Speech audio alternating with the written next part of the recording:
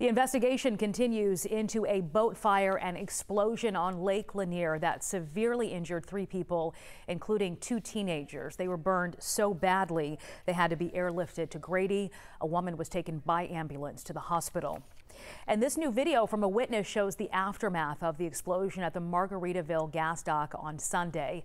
Justin Lejeune says he was about 200 yards away, but there were concerns about people standing much closer to the boat. It was scary, honestly. I mean, that boat could have drifted the other direction if the wind were blowing the wrong way. It would have been on a lot of other boats where there were a lot of people. 3 other people were injured but refused medical treatment. The Hall County Fire Marshal is looking into what caused the explosion but says the investigation will take time.